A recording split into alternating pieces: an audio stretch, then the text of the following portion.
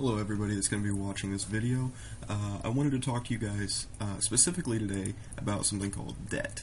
And we all know what debt is and where it comes from and how it accumulates, but mostly it's from credit cards. And what these credit cards do is they really make you feel like you're getting a ton of money coming in and that you can spend, but what they're really doing is setting you up for some kind of trap. And the credit cards that seem so innocent and useful become this evil kind of a monster if you think of it. And the money that they give you, what you don't realize is how simply it becomes a trap, and I certainly didn't.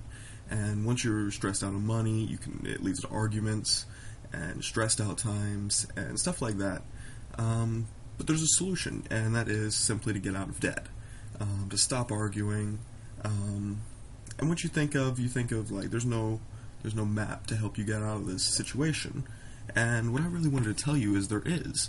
So while you're online, let me tell you about what I did. And I found this company, and what I did is I gave them a call, and they really did give me that map to explain to me how to get out of debt.